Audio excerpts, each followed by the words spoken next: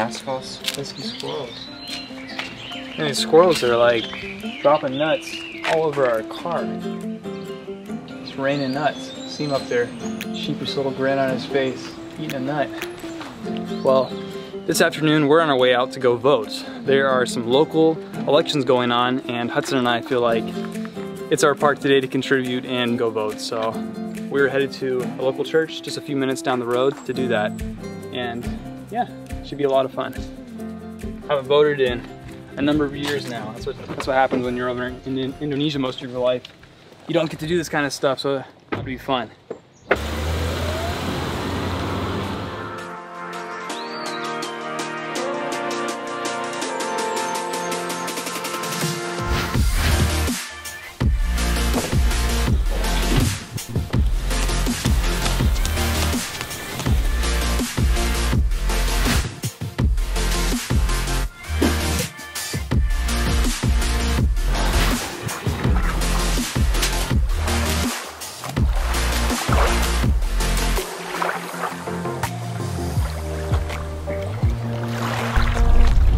It's been super hot lately. It's summer still here, and it's just hot and humid.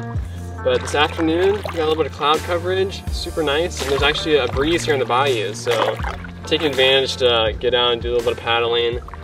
Feels really nice right now. Morgan Hudson just left to go voting. So I am 18, and I am eligible to vote. I'll be voting come this November, but I guess I signed up a little bit too late for the voting today, and I wasn't able to go. So just Morgan Hudson are going, but that's okay. Yeah, so we're living on a bayou. It's pretty nice. You know, up kind of the Alabama area, they have, you know, they call people rednecks, kind of the backwoods living out there. And around here we have a name for those same kind of people. They're called Boggy boys. So, yep, now we're Boggy boys. It's kind of crazy. Yeah, it's really nice living on a bayou though. It's actually a very interesting ecosystem. So basically, we have the salt water coming in from the ocean, right? The Gulf of Mexico actually. And then we have these little streams with fresh water coming in, and all kind of mixes together. And so it's called brackish water. It's kind of a saltwater, freshwater mix.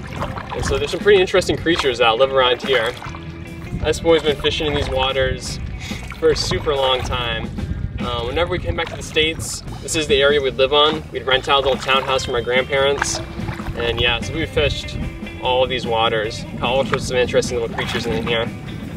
So yeah, it's fun, you know, coming back. I'm all older, but there's so many memories around here. It's pretty awesome. The wind's kind of picking up. Starting to get a few little swells coming in, little mini swells. So over there, that's the destination, a little tiny beach.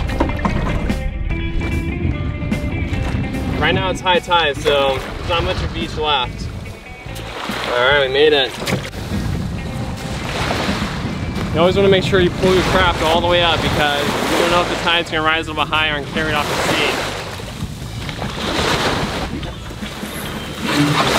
There we go, that should do for now. Well guys, welcome to Hermit Crab Beach. Yeah, like I said, the tide's pretty high, so there's not much of it, but this used to be one of our favorite beaches when we were little. We'd come up here and we just found tons and tons of hermit crabs. So we dubbed it Hermit Crab Beach.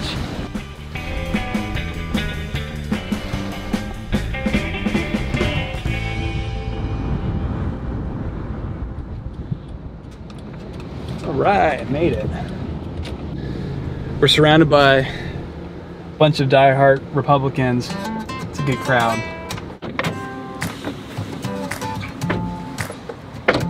So we're here at the Holy Name of Jesus Catholic Church, and this is where locals in Niceville actually cast their ballots, and they've been doing this here for years. And the last time I was here was for the presidential election, actually. So it's been a number of years since I've been here, but it's great to be back. And yeah, today basically we're voting for a lot of locals. There's a congressman, I think a school superintendent, state representatives, and just yeah, some local committee leaders as well. And so we're super stoked to do this because, again, we've been in Indonesia for so long that we haven't had a chance to actually be back in the States and vote like this. And so we count as a privilege? I'm super excited to be here. This is my first time being eligible to participate in any kind of election. And super cool responsibility and really our duty to be involved in who we want as our leaders to represent us and make decisions for our county here and state as a whole. So really excited. There's a lot of good candidates this year. Yeah, it's pretty crazy. There's a lot of other countries where this is kind of a foreign concept to be directly involved with who they elect as leaders. So super neat privilege. I'm excited to get in there and cast my ballot. But yeah, as Morgan said, we got to get our masks on and we'll be ready to roll.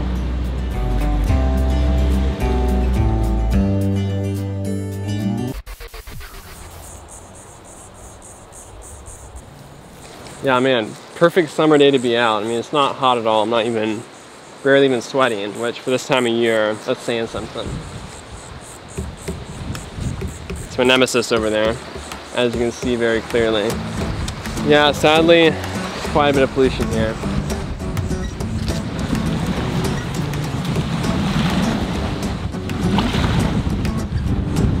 Classic water bottle.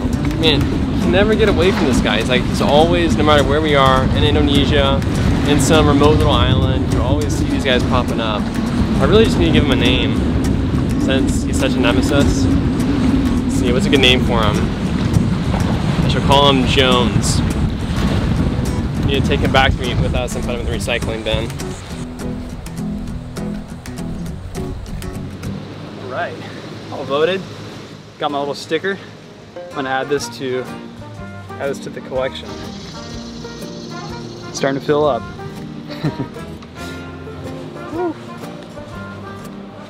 Oh man, just voted. That was awesome.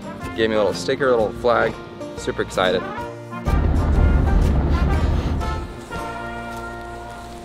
It's a really nice little forest walk back here. I love coming down here. It's nice and quiet, peaceful. And yeah, it's just a nice spot to kind of be alone with your thoughts.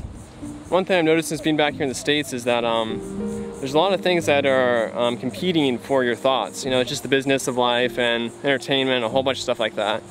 But it's nice sometimes just to be alone with your thoughts and just kind of think about things. And so yeah, with Morgan Hudson voting, it's kind of got me thinking about all the cool freedoms we have here in the States. And that with those freedoms comes a great responsibility. You know, it's not like we have the freedom to do anything we want. We can't go steal something, you know, it's not freedom to do that, but it's freedom to do the right thing without being punished for it. Like the freedom to worship God without being persecuted. And so that's really cool. But I was thinking more about it, and it turns out that a lot of people in the States, even though they have these freedoms, are not free at all, but are actually enslaved. So I was reading the New Testament, and Jesus said that basically anyone who sins is actually a slave to sin. And so those are really profound words, because as a slave to sin, it becomes your master, and you can't stop doing it, and it basically controls you. And that's a really scary place to be in, because we know that sin leads to death, and so if sin's your master, then ultimately that's going to lead to death.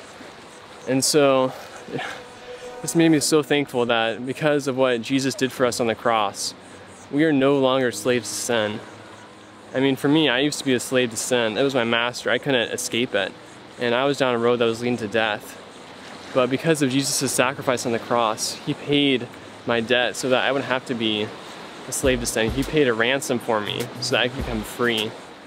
That's an amazing thing.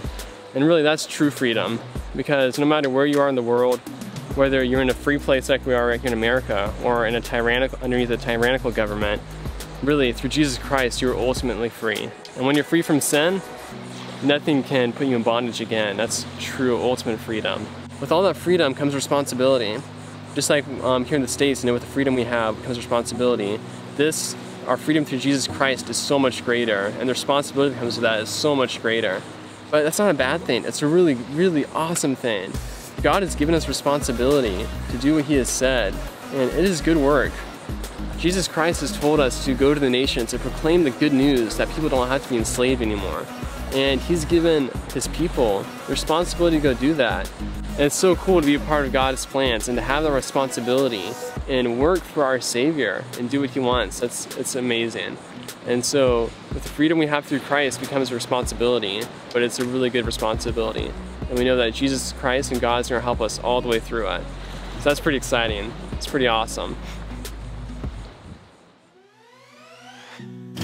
Thanks for watching The Wild Way, and double thanks if you've already liked or subscribed to our YouTube channel. If you want to get more involved with us, visit our Patreon website. Hit the link below to learn how you can become a member of our patron team and partner with us. Also, you'll get awesome benefits like exclusive vlog videos, like Wild Brothers merchandise, and a lot more.